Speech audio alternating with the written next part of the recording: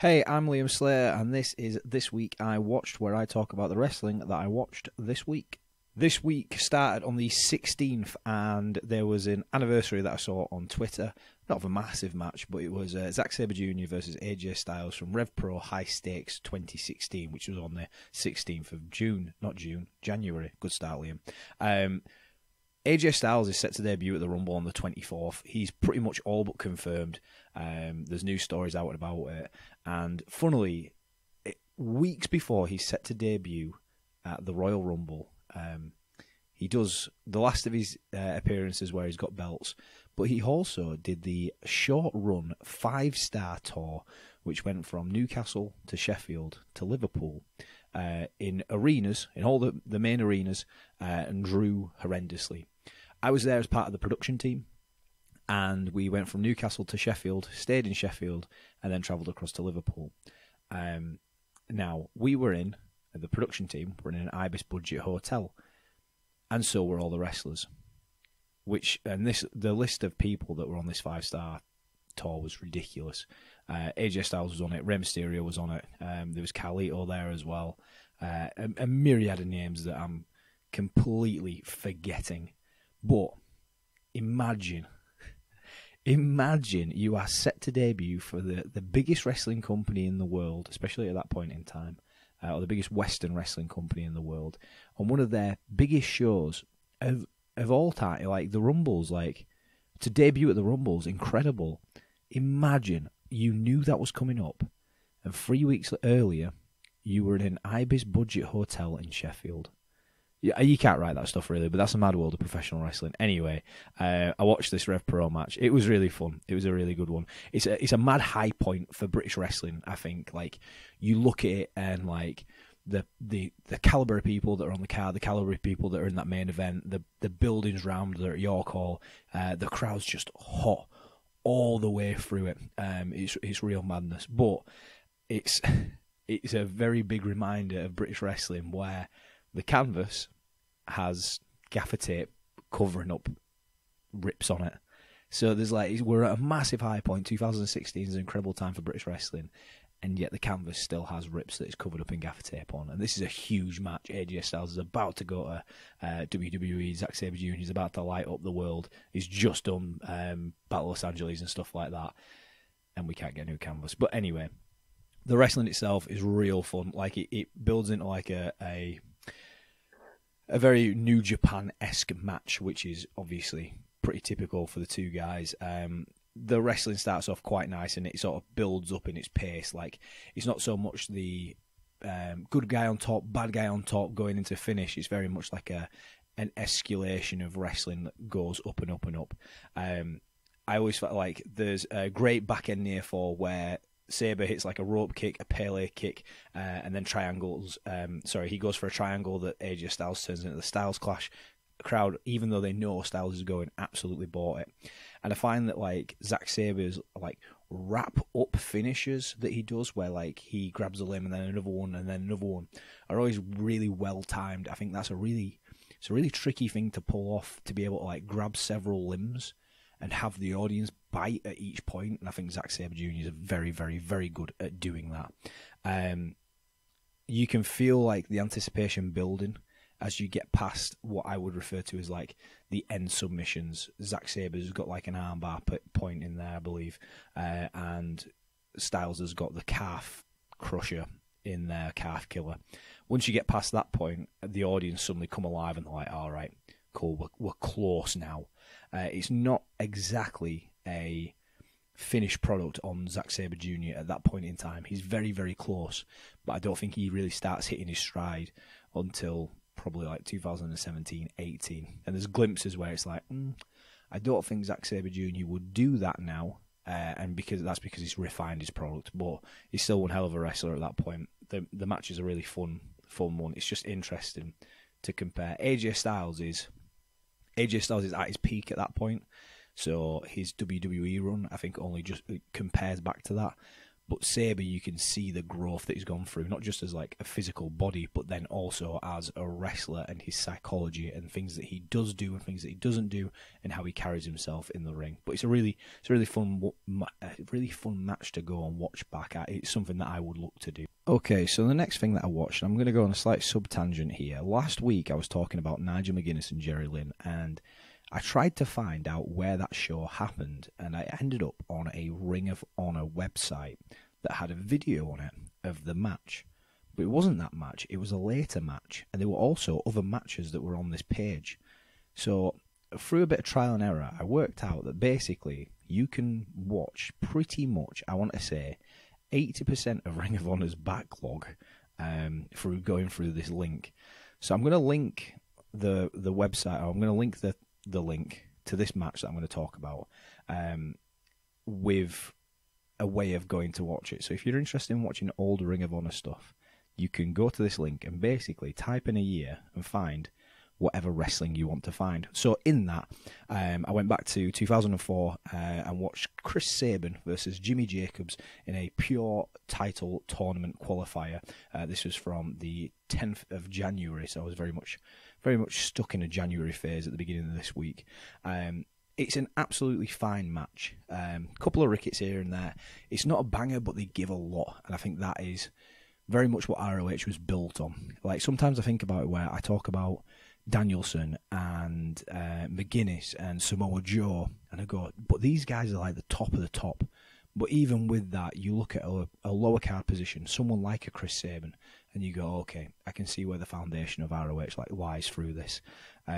Jimmy Jacobs is very much in his formative years here. He's doing this like weird Huss gimmick, like it's a tribute to Brody, and he drops like a big like Bruiser Brody knee at one point. It's weird, and he also looks like a boy next to Chris Sabin. Like, it's a benefit to Chris Sabin because he looks massive compared to Jimmy Jacobs. I'm guessing Jimmy at this point must be maybe 18. But yeah, Sabin looks like an absolute star through it. I'm glad Sabin got like the props that he deserved in Impact when like he won the belt and stuff like that. But I always feel like Chris Sabin's someone that probably isn't as highly regarded as he could be, and I'm glad that him and Shelley got the props that they deserved going to AEW and doing that. But even then, that should have been a tag match. They shouldn't have been in a 6-man. Anyway, sub-tangent. What's a bit odd about this is that it's a pure division, like it's a pure title tournament type of thing, but there's nothing that touches on it. It's just a regular match, but again, this is very formative ROH 2004. Two guys that are still like very new to it. They've not really found their identity yet, but you can feel where they're going with it.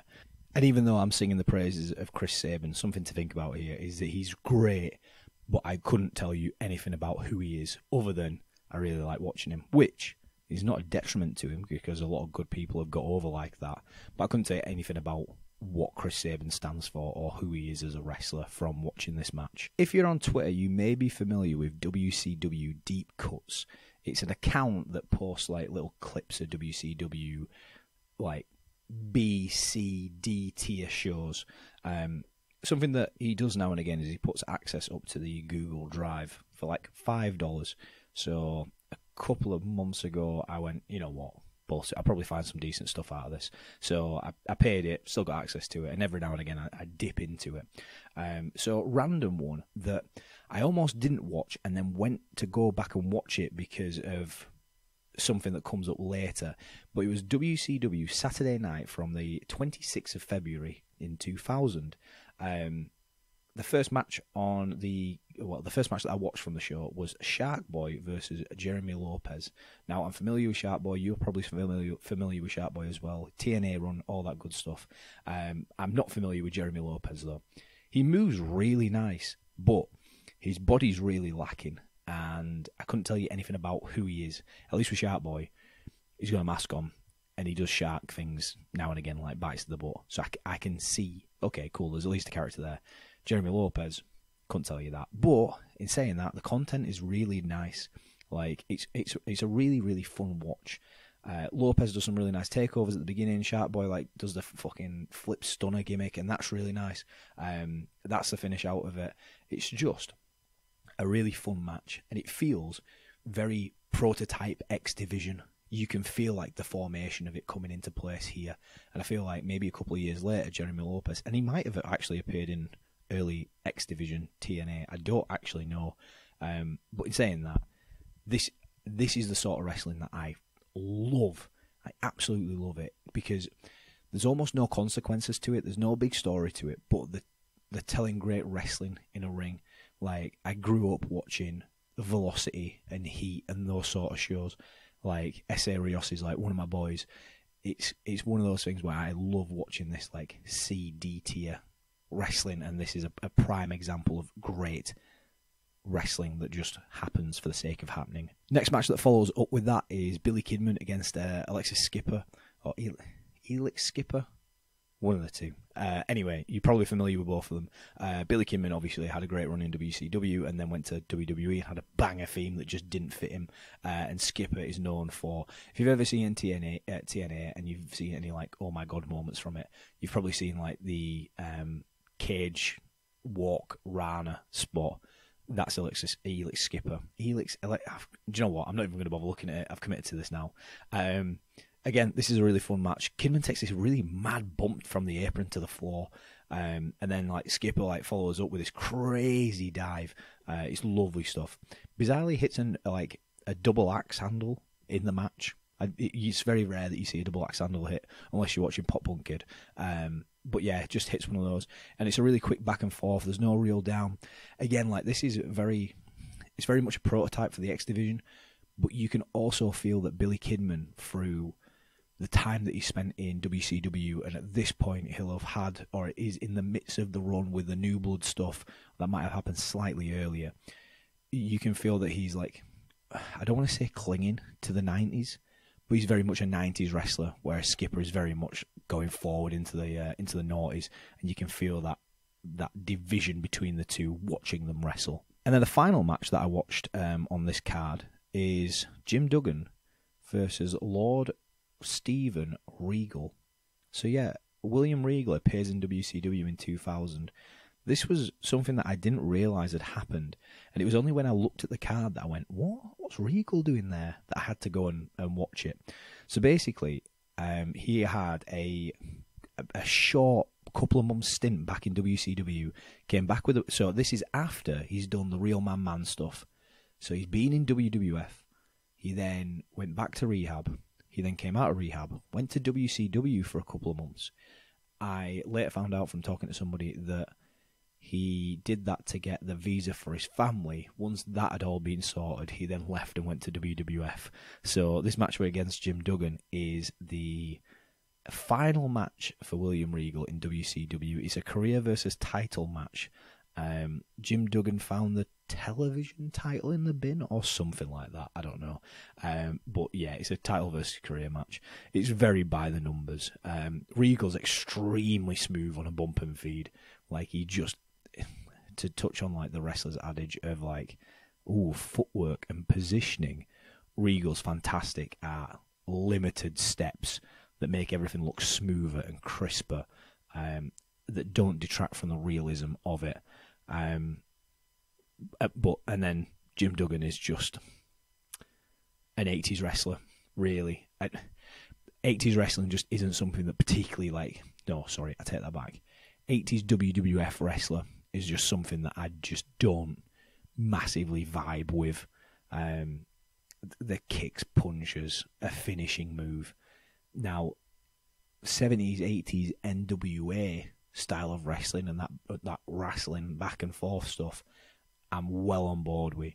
But the more that I've found wrestling, the less that I care about Hogan-esque style wrestling. But yeah, it's very by the numbers. The only highlight out of it is that it's bizarrely William Regal's last match in WCW, which I thought was way before this, but actually turns out it's in 2000, which is pretty mad. I hopped back to the present day onto IWTV, and once again, for probably the fifth time, which only adds to about 20 minutes, I watched the four-way of myself, Jet Marshall, Joe Wade, and Ellis Barker from the Rise Rumble from Rise Underground Wrestling. I'm pretty happy with watching it back. We could have done more. I don't think that it would have mattered to the crowd, and I don't think the crowd needed more. And there were a couple of moments where maybe there was a little bit of timing that could have been sat into different places, or like we could have taken like a bit more time in moments just to let the crowd dip and go. But in saying that, we were asked for action. We supplied action. We did about 4 minutes, but hey, it's crop top sprint season, so what do you expect?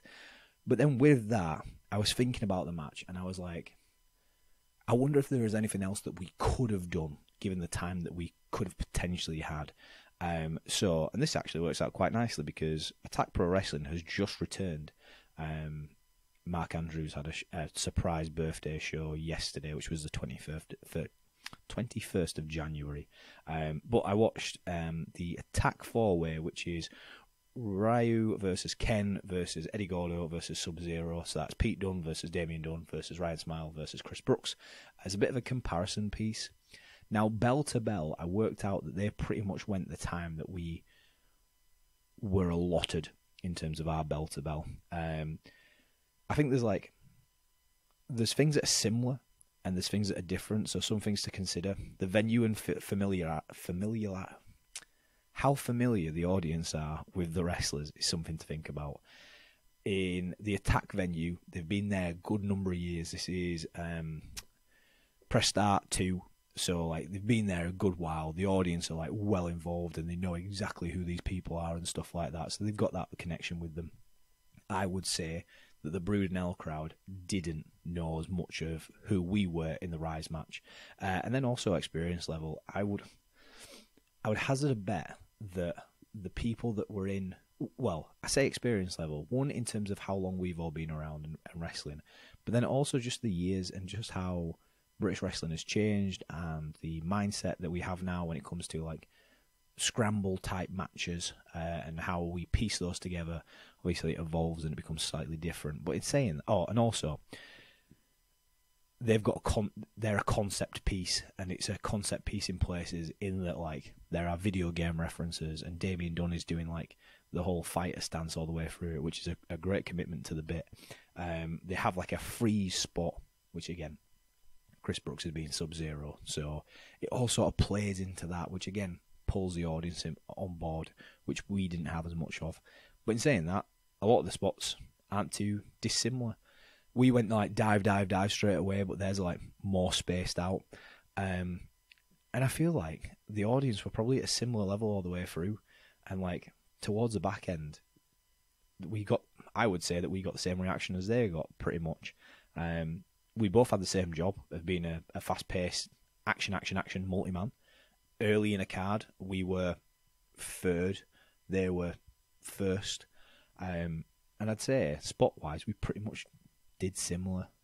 There's actually a couple of spots that are actually quite mirrored. But overall, I think we did what we needed to do out of it. So I was glad, and like I watched that match as a comparison piece, and I didn't come away from it going, damn, we should have done this, this, and this. I actually came away from it and went, yeah, we held pretty well in that. The wrestling world was obviously taken this past week with the passing of Jay Briscoe.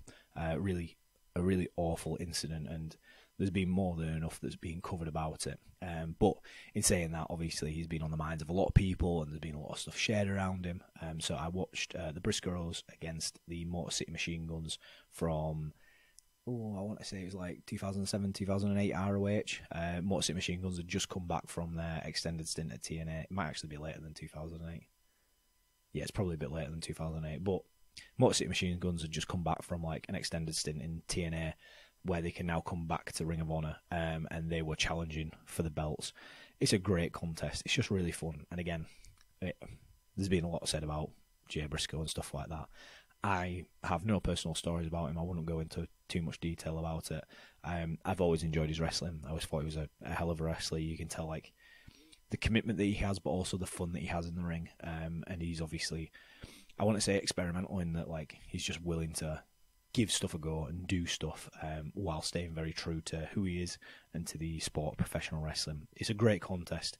It's about 40 minutes, but it so doesn't feel like that. It absolutely flies through. The back end is just incredible stuff. So if you get a chance, Briscoes versus Motor City Machine Guns is a very, very good watch and highlights the plus sides of Jay Briscoe. Final bit rounding out this week, I sat down to watch the 18th of January edition of AEW Dynamite, mainly for Bryan Danielson against Bandito.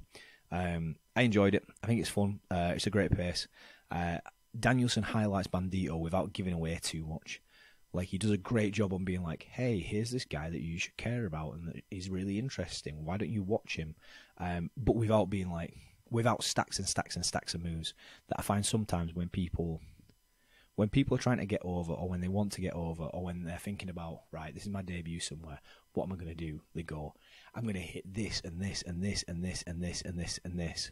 And the person kicks out of all the moves, and actually the audience go, sort of kicked out of all your moves there, which sometimes works if they're executed to like an extremely high level, but often doesn't. I think this is a great way of highlighting somebody where Danielson gives a lot, but then doesn't take away, and it isn't to the detriment of the match or the detriment of Bandito. I might have said Bandito earlier on. That was a mistake. Bandito. Personally, I'd have liked more like grappling stuff at the beginning, but I'm a proper loser for that. Danielson's just really good, isn't he? But yeah, overall, I'd have liked to have seen like more grappling, more wrestling stuff, but I don't think that the audience that AEW are looking at wanted that, or would really grow to that, or needed more of it. So they obviously did the right thing. Now, if they were in, I don't know, PWG, then that match would probably look different. It'd probably have an extended amount of time. Bandito would be obviously way more established with a PWG crowd, so they could actually go back and forth a little bit more. But yeah, overall, I enjoyed it. It didn't take my breath away, but it was fun. And Danielson's just good, isn't he? He's just the best. I can't argue with it. And then from there, I actually went back to the show. Danielson and Bandito is around the hour mark. It's right bang in the middle of Dynamite. I went back to the beginning because I wanted to watch Jay Lethal versus Orange Cassidy. And actually, I probably enjoyed that match more than I did Danielson and Bandito. Now, I know Jay Lethal gets a bit of a bad rep and stuff like that, and people call him boring and whatnot. I actually don't mind Jay Lethal. I think he's quite fun. I love Best Friends. Like, basically, across the board in this match, it's just a bunch of character shit from everybody that's around. So you've got Lethal, you've got Cassidy, you've got Best Friends on the outside, you've got Sonjay, Satnam Singh, and Jeff Jarrett. Danhausen comes into it. Do you know what? It's just good classic pro wrestling, where there's a match happening, but there's all these things going on around it, and it just feels like everybody's having fun. But then also, there's some really good, clean wrestling that happens in ring. It's just a bizarre mix of people, but yet I can feel like everybody's being like, yeah, then what about this? Yeah, and what if like Danhausen like steals the guitar? And it's just fun. Now, I think I'm probably in a minority of people that like that stuff, and I think there's a lot of people that are like, oh, this is too much, and oh, this is stupid. I love it. I think for a mid-card position in wrestling where they're not taking themselves too seriously, hey, it's all good. If there's a belt there, there's a belt there, whatever. I know the big complaint about AEW at the moment is that they've got a million belts. It doesn't really feel like it's based around the belt. It feels like it's based around the wrestlers, and I think that's fine. I also like that Orange Cassidy comes out with a belt in the bag. But yeah, I like it. I'm all about this feud. I would like to see where it goes. If I hear more, I'm not super bothered about Jeff Jarrett. Like, he's grown on me over the years, but his theme is one of the best. I'd argue it's like probably top 10 in terms of wrestling themes across the world. And that brings me to the end of this week I watched. Pretty front end of a week. I didn't really catch much over this weekend. Overall, I'm pretty happy with what I watched. I think I've watched some like pretty cool bits. Like, I'm glad that I went into the deep dive of WCW and found like the Saturday night show. Probably do that again. This continues the run of me watching a Alex Shelley match and a Danielson match every week. This is the first week that I've not watched a Speedball Mike Bailey match, interestingly. So let's see how this continues on. I was thinking the other day, now that I'm recording these, I can probably log everybody that I've watched out of it. So yeah, we'll see from there. I've got no wrestling this weekend, or I've had no wrestling this weekend. This weekend, or the next weekend coming, whatever way we want to say it. I've got True Grit. I've got True Grit on the 27th, he says. Not too sure, looking at his calendar right now. It's the 28th. I'm wrestling Dan Evans on the 28th at PPW, so that'll be a nice easy one. I've also got MEW on the 27th. That'll be me up in Newcastle, so a fairly busy weekend. And then we've got PPW in-house shows. If you want to check out our in-house shows, they are on YouTube on the Pursuit Pro Wrestling YouTube channel. Once again, if you've enjoyed this, thank you very much. Leave a comment if you have watched any of the matches, and if you would like to compare notes, I'm more than happy to. And if you've got a match that you'd like me to watch, whatever you want me to watch, I take that back. Not whatever you want me to watch. I'll be selective. Next week, I'm probably going to watch some World of Sport stuff, and because it got mentioned in the Danielson Bandido match, I'm probably going to try and find some Blue Panther wrestling. Spoiler alert, I hate lucha wrestling. I find it super dull, but we'll get there. I won't. I was going to say I may rewatch a terrible cage match from a lucha company, but that was an hour, and I just can't do that to myself. So, yeah. Anyway, I will catch you next week. Thank you for listening.